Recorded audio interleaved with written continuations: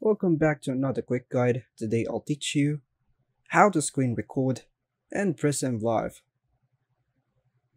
And it's literally an easy process. Make sure to watch until the end of the video to know how it's done. To screen record using Prism Live Studio, a versatile streaming software that also allows for recording and editing. You'll follow these simple steps. Ensure you have Prism Live Studio installed on your PC. Firstly, launch Prism Live Studio on your PC, then create a new scene, or choose an existing one. Each scene can be customized with different sources. Now, click the plus button and the sources panel at the bottom of the interface.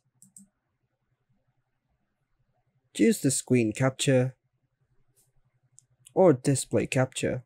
From the list of the sources, this will allow you to capture your entire screen or in a specific application window.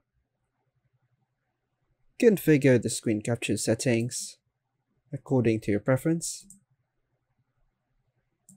such as selecting which monitor or window you want to record.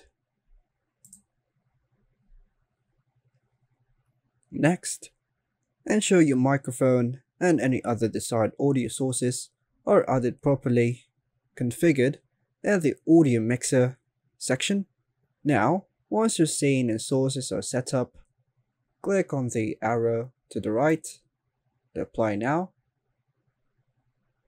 Then, what we need to do is click the record in the bottom right corner.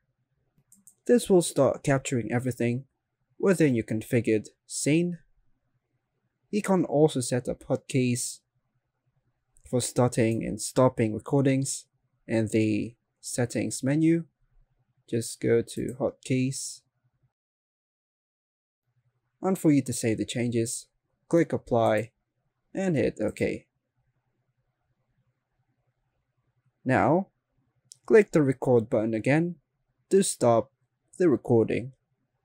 Your recorded video will be saved to the designated folder, which you can set or check in Prism Live Studio settings.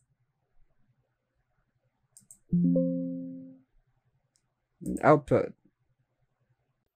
And that's all for now, folks. Hope you like and subscribe. Thank you.